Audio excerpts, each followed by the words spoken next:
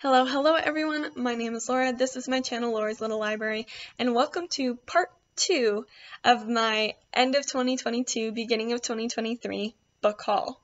So as I mentioned in part 1 of this video, this is Editing Laura, and I initially filmed this with the idea that it would be one video put together, but since then I have decided to make it as 2 separate videos. So welcome to part 2, we're just going to jump into it now.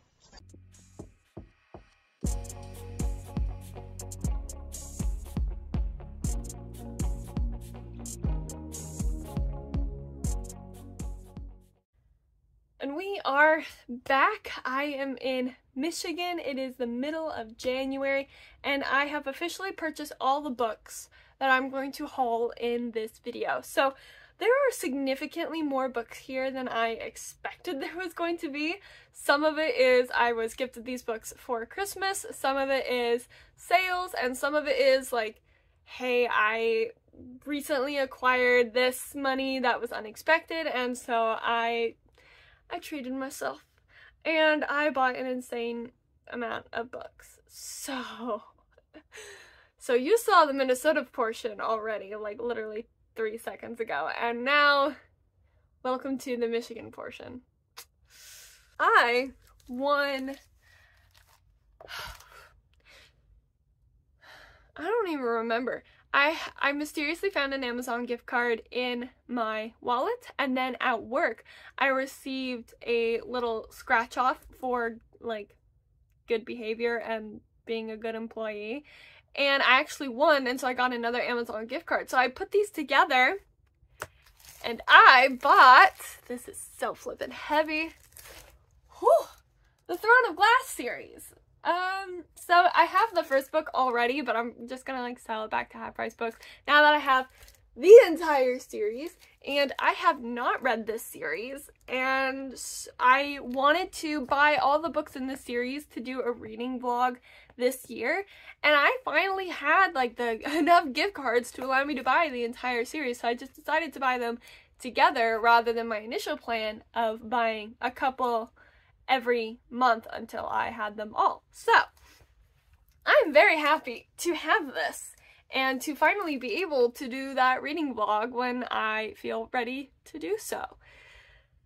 So yeah, this will be my first Sarah J. Maas series, and then I'm hoping to move on to her other series afterwards. And honestly, I'm probably going to do all of Sarah J. Maas's books in reading vlogs. Like, there are always going to be specific reading vlogs of reading this Sarah J. Maas series, etc. and so forth. It's always when I'm filming hauls that I'm like, oh, I gotta remember to take the sticker off the book, because I hate stickers on books, but most of the time I do it when I buy them, but recently it's just been like so chaotic that I'm forgetting to take stickers off, so now I'm taking them all off as I film.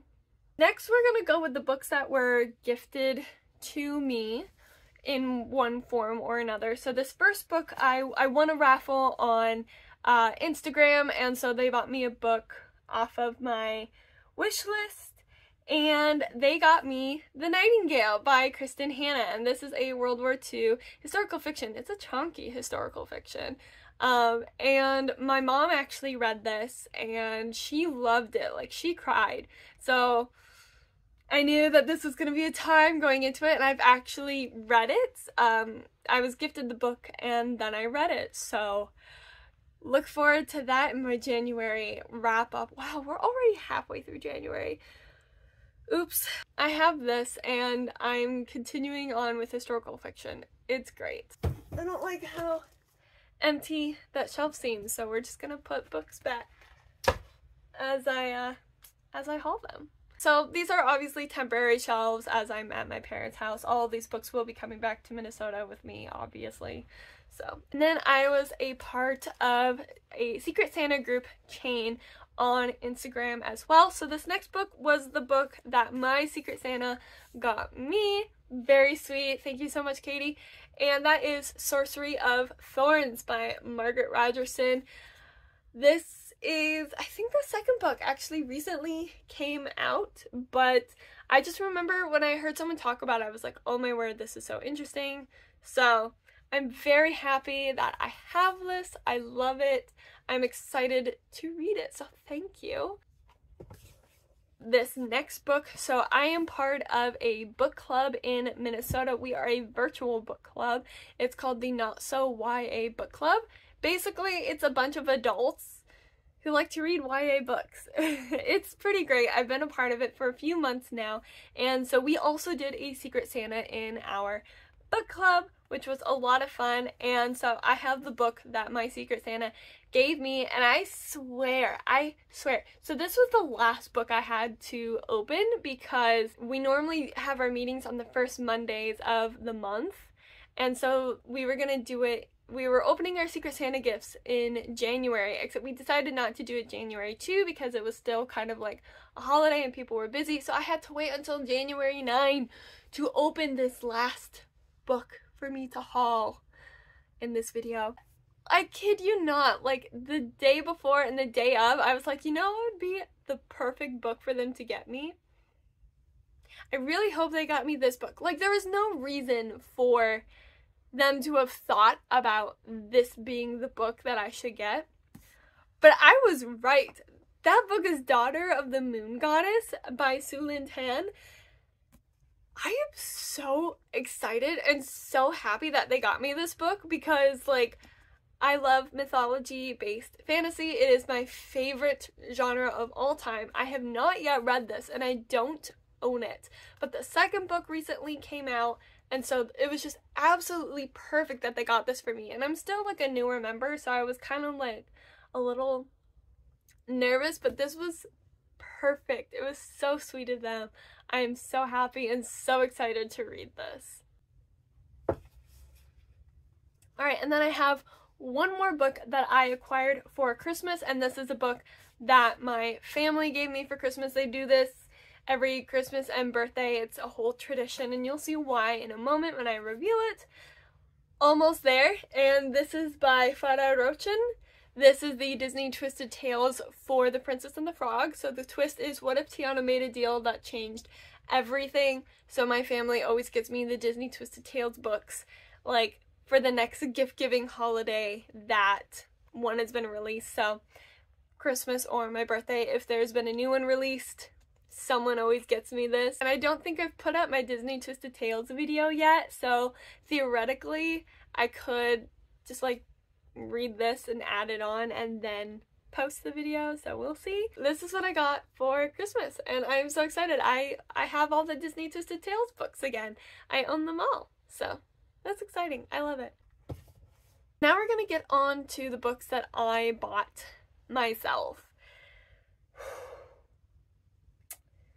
Yep, I cannot believe that I did this, but you know, it is what it is. It's what happened. So we're gonna start off with, so all these books were from Barnes & Noble, and Barnes & Noble has their 50% off all hardback sale at the end of December, and I had completely forgotten about it. Like the terrible reader I am, my husband actually reminded me of it, and I was like,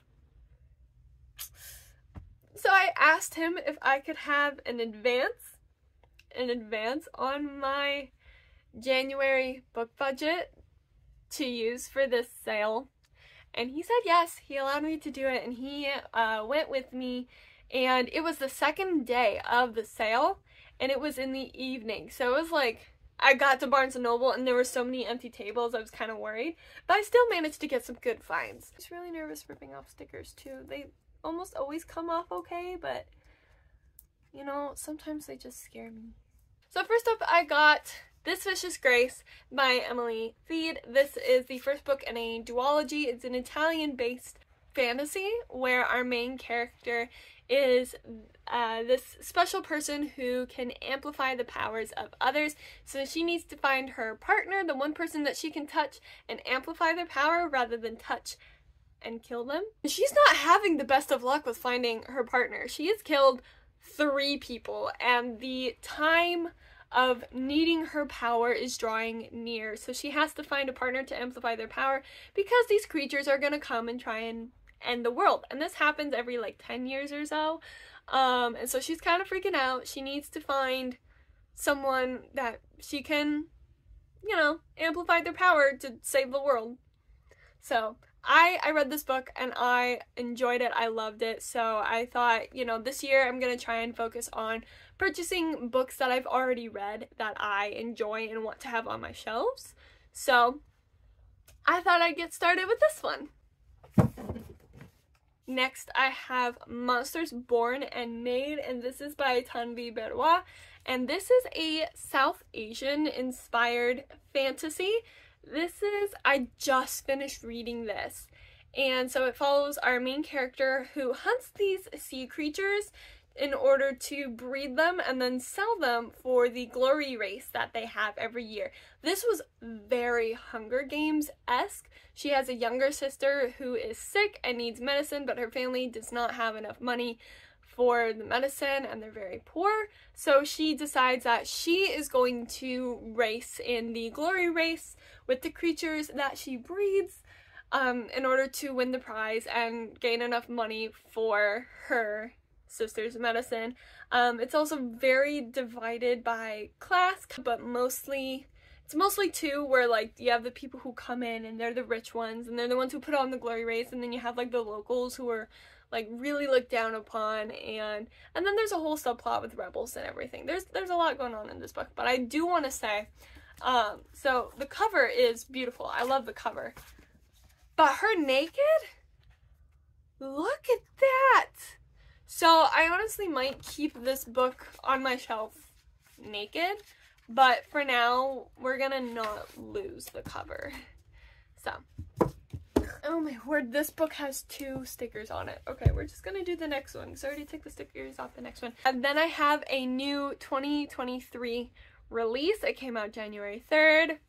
That is The Stolen Heir by Holly Black. I got the Barnes & Noble exclusive edition because she's beautiful, and I was thinking about the other Holly Black books that I have on my shelf, so How the King of Elfhame Learned to Hate Stories, as well as the Cruel Prince trilogy, and I was like, okay, the Cruel Prince is white, the Wicked King is blue, and the Queen of Nothing is like a purpley, and I was like, okay, both How the King of Elfhame Learned to Hate Stories and Cruel Prince is white, and this book was also white, and it takes place in the same universe. So when I saw that the Barnes & Noble exclusive was black, I was like, yeah, I want to have something different of Holly Black's, so I decided to get the black one. I am about to start reading this. I am so excited to read this. I love the Cruel Prince trilogy.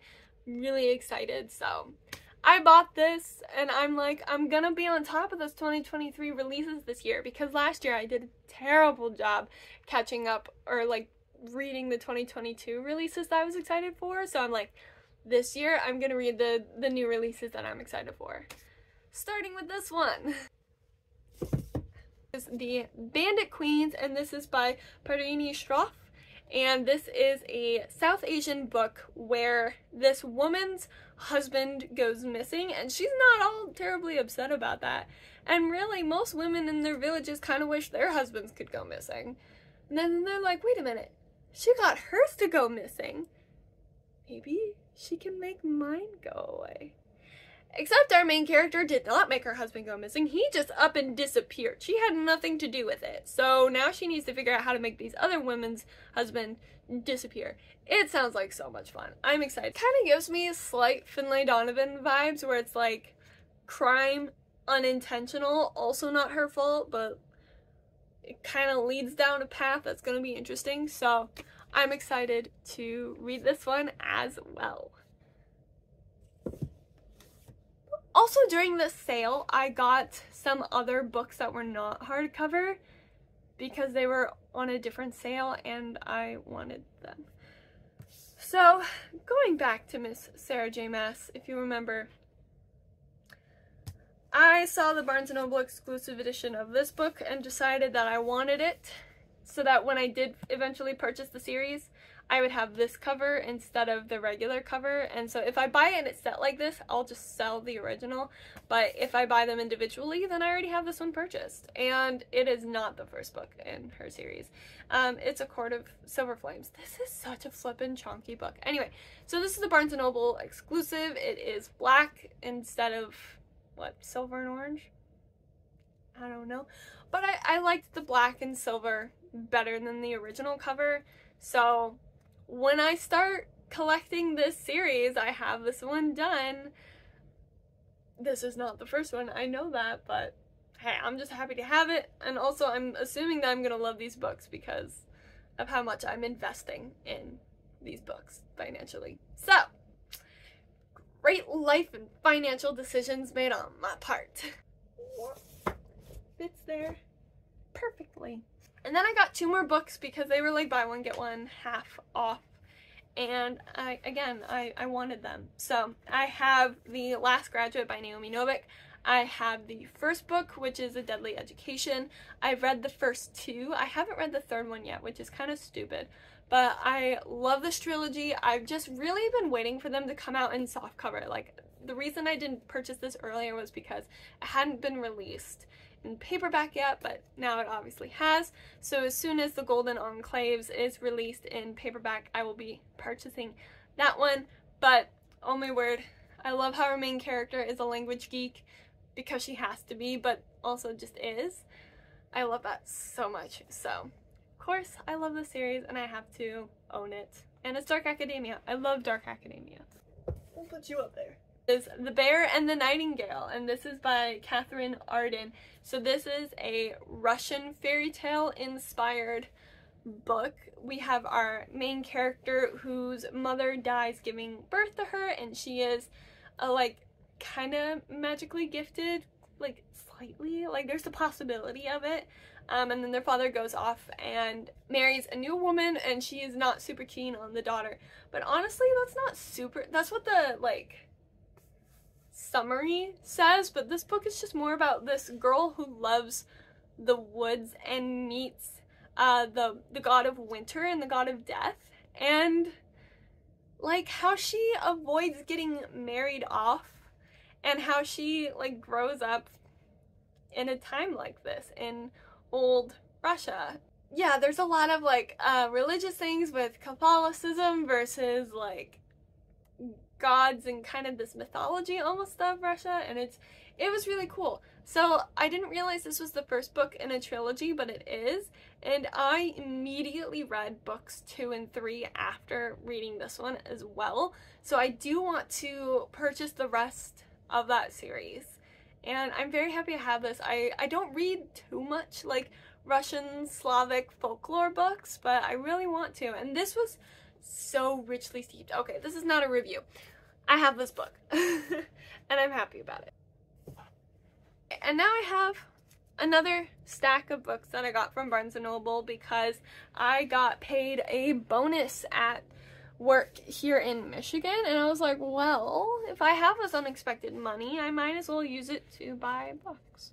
So on this trip, I was very focused on books that I'd already read as well as series, like, because I have so many like first book in this series that I've read the entire series and I love, so I need to buy the rest of the series. So that's what I focused on here, okay? So, like, for example, first up, I have Legendary by Stephanie Garber. This is the second book in the Caraval trilogy. I have Caraval. I don't have any of the other books, but I've read all of Stephanie Garber's, like, the Caraval trilogy, as well as the Once Upon a Broken Heart and the Ballad of Never After. I've read those, and I kind of tell myself I can't purchase the Ballad of Never After and Once Upon a Broken Heart until I finish purchasing the Caraval trilogy, because that's the order I read them in, and because I already have Caraval, so I want to finish it. Legendary to continue with owning that series, and it's also just such a beautiful cover. I love them.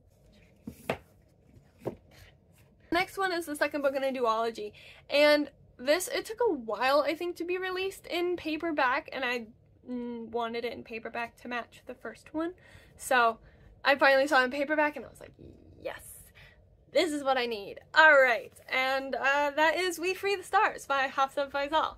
I have the first one, We Hunt the Flame. There we go. I've read them both. I enjoyed them both. So I just needed the second one to round out the duology. So final 2 books, I'm going to show them together because they are a duology, first and second book here. I hated so much about getting these versus other books by this author, but I decided to go with these, and it's Daughter of the Pirate King and Daughter of the Siren Queen by Tricia Levenseller. I read them this past summer. I adore them. They are books that I would honestly read again this summer. Like, I would reread these. The banter, especially in Daughter of the Pirate King, the banter was just so good, and then the plot in the second one was so good.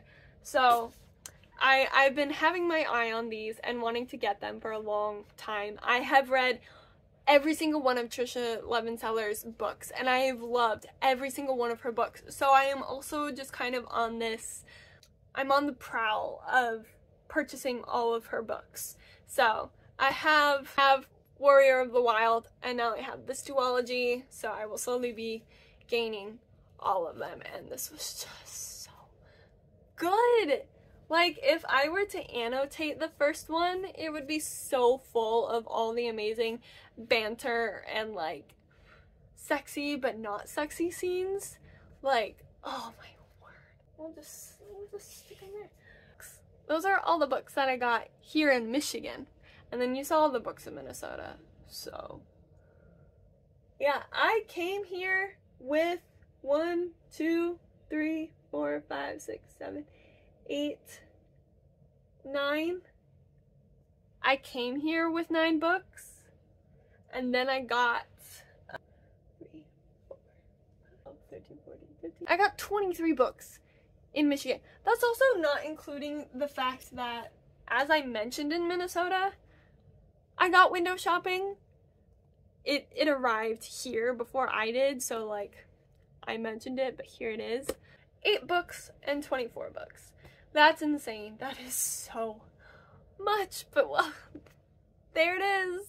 The beginning of 2023 haul. I'm just glad that I did a fairly good job of getting new releases and books that I have already read, or a series, rather than like a book that I had never heard of before but that was older. Like, I'm happy and I'm satisfied. This was a lot. So thank you all very much for watching. If you like this video, give it a thumbs up. Comment down below some of the books that you're excited for this year, or if you've already purchased and given yourself a mini little self-care haul to start the year off. I think it's a great idea, of course. And subscribe if you are interested in bookish content. I post twice a week.